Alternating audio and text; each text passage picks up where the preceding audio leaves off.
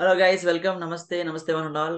ఇవాళ టాపిక్ వచ్చేసరికి 10th class లోని first chapter. Okay, first chapter relief features లో one of the important question. ఎక్కువ 2 మార్క్స్ కి 4 మార్క్స్ అడుగుతాడు ఈ క్వశ్చన్. జాగ్రత్తగా చూడండి. Indo Gangetic planes have high density of population. So first of all మనం క్వశ్చన్ చదువుతున్నప్పుడు ఏదైనా కీవర్డ్ గుర్తుపెట్టుకోవాలి. ఇందులో కీవర్డ్ ఏంటంటే, కీవర్డ్ వచ్చేసరికి హై డెన్సిటీ ఆఫ్ పాపులేషన్, దాంతో పాటుగా ఇండో గ్యాంగటిక్ ప్లేన్స్ అంటాడు. ఇండో గ్యాంగటిక్ ప్లేన్స్ అంటే ఏంటి? The planes formed by the Indus river and Ganga river called as Indo Gangetic planes అంటాం. అక్కడ సో పాపులేషన్ ఎందుకని ఎక్కువగా ఉంటుంది, హై డెన్సిటీ అంటే ఎందుకని ఎక్కువ పాపులేషన్ ఉంటుంది క్వశ్చన్ అనమాట. ఫస్ట్ ఆఫ్ ఆల్ క్వశ్చన్ చదువుతున్నప్పుడు దాంట్లో కీవర్డ్స్ గుర్తుపెట్టుకోండి. కనీసం చాలా మంది ఏంటంటే ఆన్సర్ చేస్తారని క్వశ్చన్ చదవరు. అలా క్వశ్చన్ చదివినప్పుడు మీకు ఎగ్జామ్ పేపర్ ఇస్తే ఏ క్వశ్చన్కి ఏ ఆన్సర్ రాస్తారు బాబు? ఒకసారి ఆలోచించండి. అందుకే అట్లీస్ట్ క్వశ్చన్ చదువుతున్నప్పుడు ఒక్కసారి ఆ క్వశ్చన్ చూడండి, వాడు ఏం అడుగుతున్నాడు, మనం ఏం రాయాలి అది తెలియాలి. నేను చాలా మంది స్టూడెంట్స్ని చూస్తాను, మన క్వశ్చన్తో సంబంధం ఉండదు సార్, చదువుకోవడం అంటే చదువుకుంటా వెళ్ళిపోవడమే. ఎవరు వెళ్ళిపోతారో చదువుకుని, నాకు అర్థం అవుతావు. ప్లీజ్ ఒకసారి క్వశ్చన్ జాగ్రత్తగా చదువుకుని ఆ క్వశ్చన్ లో ఉన్న కొన్ని కీవర్డ్స్ అండ్ టర్మ్స్ మీనింగ్ తెలియాలి ఫస్ట్. ఇక్కడ హై డెన్సిటీ ఆఫ్ పాపులేషన్ అంటే తెలుగులో జనసాంద్రత అంటారు. అంటే ఒకే ప్లేస్ లో ఎక్కువగా జనం ఉండని డెన్సిటీ అంటారు. సో దీనికి ఆపోజిట్ వర్డ్ స్పార్స్లీ పాపులేటెడ్ అంటారు. స్పార్స్లీ అంటే తక్కువగా జనాభా ఉంటారు. సో ఇది మనకి ఎక్కడ తక్కువ జనాభా ఉంటారంటే బాగా అడవులు, థిక్ ఫారెస్ట్ లో, డెజర్ట్స్ లో, ఇట్లాంటి ప్రాంతాల్లో బాగా పాపులేషన్ తక్కువగా ఉంటుంది. కానీ ప్లెయిన్స్ లో ఎక్కువ పాపులేషన్ ఉంటుంది. దానికి రీజన్స్ ఏంటి అని అడుగుతున్నాడు. అదే మనం చెప్తాం వాళ్ళ.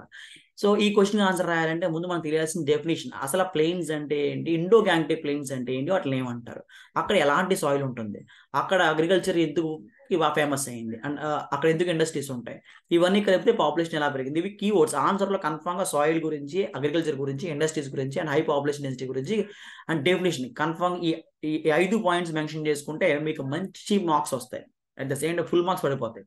సో కనీసం వీటి గురించి రాయండి. సోది రాయొద్దాం మా సోషల్లో. ఏదన్నా కొంచెం పనికొచ్చే పాయింట్స్ రాయాలి. ఇచ్చిన క్వశ్చన్స్ కి రిలవెంట్ కంటెంట్ రాస్తేనే ఎక్కువ మార్క్స్ గెయిన్ చేసే అవకాశం ఉంది. నేను మళ్ళీ చెప్తాను, ఎట్లాగో చదువుతారు సోషల్ కోసం, ఒక పీరియడ్ 2 పీరియడ్లో స్కూల్లో కూడా ఇస్తారు కాబట్టి ఆ చదివే టైంలో క్వాలిటీగా చదివితే, క్వాలిటీ ఆన్సర్స్ రాస్తే మంచి మార్క్స్ వస్తాయి. అంతేగాని ఏది పడితే ఏది రాసేస్తే మార్క్స్ వేస్తారని కూడా ఒక అపోహే అవుద్ది.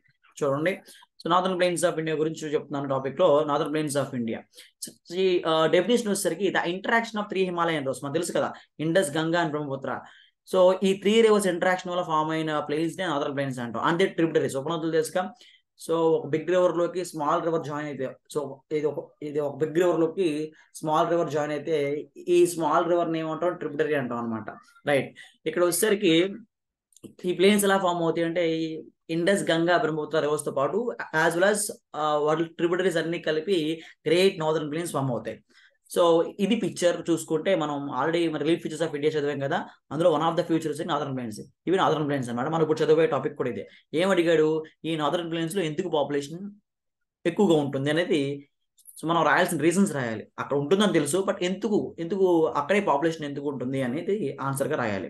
ఫస్ట్ ఆఫ్ ఆల్ ఏంటంటే the availability of alluvial soil. So ఎప్పుడైతే రివర్స్ అంటున్నామో, ఈ రివర్స్ ఏం చేస్తాయి అంటే మౌంటైన్స్ దగ్గర నుంచి, for example Indus river, Ganga river ఉంది, ఇలా ఫ్లో అవుద్ది. ఇట్లా ఫ్లో అయినప్పుడు అది ఏం చేస్తే మౌంటైన్స్ దగ్గర నుంచి చాలా fertile soil తీసుకొస్తాయి.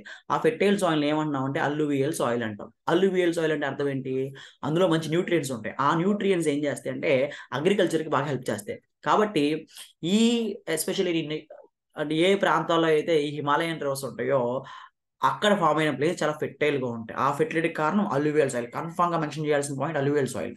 The availability of alluvial soil made this reason as suitable for agriculture. ఎక్కడైతే ఫెర్టైల్ సాయిల్ ఉంది, సో రివర్ అంటే వాటర్ ఉంటాయి, ఆ వాటర్ సాయిల్ ఉందంటే ఆటోమేటిక్గా రీజన్ అంతా దీనికి ఫేమస్ అవుతుంది, అగ్రికల్చర్ ఫేమస్ అవుతుంది. So river water provides drinking for human settlements. So మనం బతకాలంటే నీళ్లు కావాలి ఖచ్చితంగా. అంటే ఫుడ్ లేకపోయినా కొంతకాలం బతకొచ్చు, కానీ వాటర్ లేకపోతే కొన్ని రోజులు కూడా బతకాలి.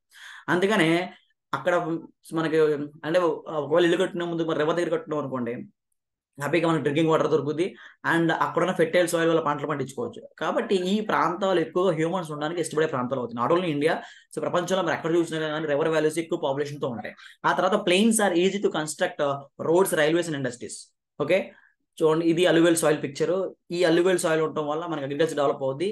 అట్ ద సేమ్ టైం దాంతో పాటుగా ప్లెయిన్స్ అంటే ఫ్లాట్ ల్యాండ్స్. సో మనం కంపేర్ చేస్తే మౌంటైన్స్ లో ఈజీగా రైల్వేస్ కన్స్ట్రక్ట్ చేస్తామా, ప్లేన్స్ లో కన్స్ట్రక్ట్ చేయగలమా అంటే మౌంటైన్స్ లో రైల్వేస్ లైన్ వేయడం చాలా కష్టం. ఎందుకంటే అక్కడ టెరైన్ అనేది చాలా డిఫికల్ట్ గా ఉంటుంది, ఇట్లా స్లాంట్ గా ఉంటుంది. కాబట్టి అక్కడ రైల్వేస్ వేయడం కష్టం అనమాట. కానీ ఫ్లాట్ ల్యాండ్స్ లో రోడ్స్ వేసేయచ్చు, రైల్వేస్ వేసేయచ్చు, బ్రిడ్జెస్ కూడా ఈజీగా కట్టేయచ్చు. అందుకని ఫ్లాట్ ల్యాండ్స్ అనేవి బాగా దీనికి హెల్ప్ చేస్తాయి, రైల్వేస్ హెల్ప్ చేస్తాయి, అండ్ ఇండస్ట్రీస్ కూడా ఫ్లాట్ ల్యాండ్స్ లో, ప్లేన్స్ లో ఈజీగా పెట్టొచ్చు. ఓకేనా. అంటే మనకి ఎప్పుడైతే అగ్రికల్చర్ ఉంటుందో దాని బేస్ చేసిన ఇండస్ట్రీస్ ఉంటాయి. అంటే ఫర్ ఎగ్జాంపుల్ షుగర్ కేన్ తీసుకోండి, షుగర్ కేన్ బేస్ చేసిన షుగర్ మ్యానుఫ్యాక్చరింగ్ ఇండస్ట్రీ ఉంటుంది. ఆ షుగర్ మ్యానుఫ్యాక్చరింగ్ ఇండస్ట్రీ బేస్ చేసిన ఆల్కహాల్ మ్యానుఫ్యాక్చరింగ్ ఇండస్ట్రీ ఉంటుంది. ఇవన్నీ కూడా ఏంటంటే ప్యారల్ ఇండస్ట్రీస్ అనమాట. ఇవి ప్లెయిన్స్ లో పెట్టడానికి చాలా ఈజీగా అవుతాయి. అందుకని ప్లెయిన్స్ ఎక్కువగా పాపులేషన్.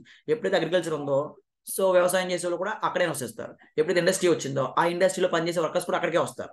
అర్థమవుతుందా. ఎప్పుడైతే ఇండస్ట్రీ అండ్ అగ్రికల్చర్ వస్తుందో సర్వీస్ సెక్టర్ డెవలప్ అవుతుంది. అంటే ట్రాన్స్పోర్టేషన్ కానీ ఇవన్నీ డెవలప్ అవుతాయి. ఆటోమేటిక్గా వాళ్ళు కూడా అక్కడికే వస్తారు. So so at the same వీళ్ళందరూ కలిపితే అక్కడ పాపులేషన్ ఇలా తయారవుతుంది అనమాట. ఇది రీజన్. సో దీన్ని హై డెన్సిటీ ఆఫ్ పాపులేషన్ అంటారు. ఓకే. ఈ high density of population simple గా రాయాలంటే ఫస్ట్ ఆఫ్ ఆల్ మీరు ఈ క్వశ్చన్ ఆన్సర్ రాసినప్పుడు అందరికీ గుర్తుండాల్సిన పాయింట్స్ ఏంటంటే ఫస్ట్ ఆఫ్ ఆల్ అక్కడ ఉండే సాయిల్ ఫస్ట్ ఏంటి అంటే మన హిమాలయన్ రోస్ ని ఫామ్ చేస్తాయి. అంటే ఈ northern planes Himalayan rose form అవుతాయి. ఆ తర్వాత అక్కడ ఫెర్టైల్ సాయిల్ ఉంటుంది. ఆ సాయిల్ అల్యూవియల్ సాయిల్ అంటారు. ఈ సాయిల్ అగ్రికల్చర్ డెవలప్ అవుతుంది, ఇండస్ట్రీస్ డెవలప్ అవుతాయి, ఆటోమేటిక్గా ట్రాన్స్పోర్టేషన్ డెవలప్ అయ్యి ఆ ఏరియా అంతా కూడా హై డెన్సిటీ ఆఫ్ పాపులేషన్ కి కారణమైంది అని సింపుల్ గా ఈజీగా రాసేవచ్చు ఆన్సర్. ఓకే. అందరికీ ఈ వీడియో అర్థమైంది అనుకుంటున్నాను. ఒకసారి నేను జస్ట్ 2 క్వశ్చన్స్ చెప్తాను, చెప్పండి. Right. Just name the 3 rivers which are responsible for the formation of Indo Gangetic plains or northern plains. ఆ 3 rivers పేర్లు అయింది చాలు. Thank you so much for watching. నమస్తే, have a good day, by and take care.